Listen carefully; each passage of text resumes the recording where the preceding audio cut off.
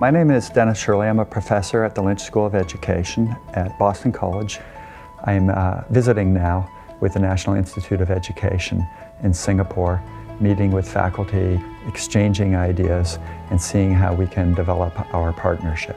There's a seriousness to education here that I find quite inspiring. The desire to have a humanistic and sustainable impact on improving education. I think that the purpose of education is to contribute to the release of human potential. I believe that there is a natural idealism amongst the young, and if we're good educators, we help the young to find that natural idealism and to channel it to make the world a better place. One of the ideas that's big in educational change today is education for passion. And a really great curriculum will help them to find their passions, and will give them some skills, and occasionally these things can converge. What we can do to create a more conducive learning environment is to make it diverse. So if you have young people who are frisky, give them climbing walls that they can scamper up on in between breaks. If we do a good job in our system, we don't just give to our young people the things that they might ask for immediately. We broaden their horizons and we teach them that the world is so much bigger and so much richer than perhaps they could even imagine. This question often comes up: how do we educate not just the intellect, but also the hearts? Well, one of the ways that we can start with that is by studying the history of art, music, philosophy, religion.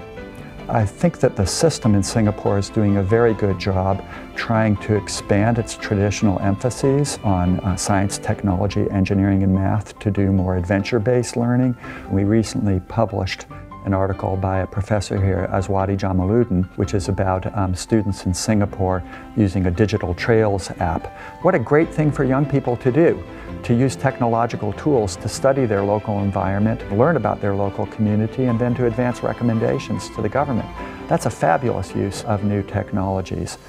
Alternately, I think that Singapore can learn some things from other systems, including in the US. We often charge ahead and experiment, so that there is a certain crazy, zany courage that goes on in our systems, which I think that there's some here, but it's much more rational and people want to see the evidence before they proceed.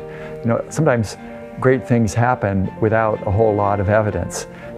If we talk to people in the technological industry, for example, they're just trying stuff all the time. And maybe we could do a lot more with that, with education in general as a profession. Whenever I've been privileged to visit Singapore schools, I've always been impressed with the sense of vision, commitment, and collaboration that is shown by the teachers. I like that curiosity about the world, and they're not afraid to stretch themselves. So I'd like to thank my colleagues in Singapore. We are carefully studying what you do and endeavoring to learn from you, and I hope we can keep our exchange going for many years to come.